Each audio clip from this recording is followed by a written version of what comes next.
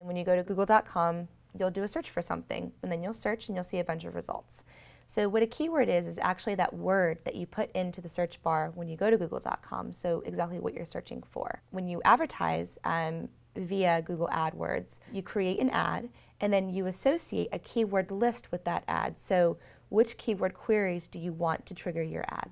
You really want to think like the user and put yourself in the shoes of somebody who's searching on Google and looking for your product. What might they put in? So let's say you have this new product that you have in your store or on your website, and you can think of maybe 2 or 3 keywords that you might want to use to associate with your ad, but you're looking for more advice on really how to build out your keyword list.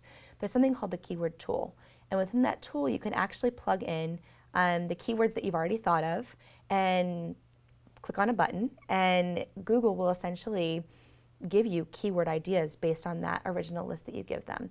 So within that list you'll be able to see what the volume of particular keyword looks like within a particular geography, and you have the ability to choose and add it to your account automatically.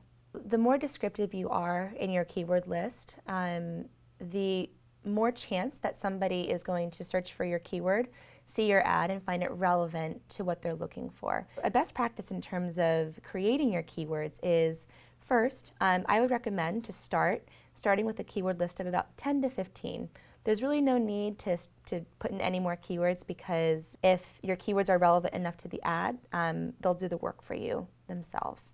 It's a best practice when creating a keyword list to include the singular version of a word as well as the plural version of the word, because our system treats those as very separate keywords. If your user is looking, for exactly your product, they're not going to just put in one word. They'll probably use multiple words to search.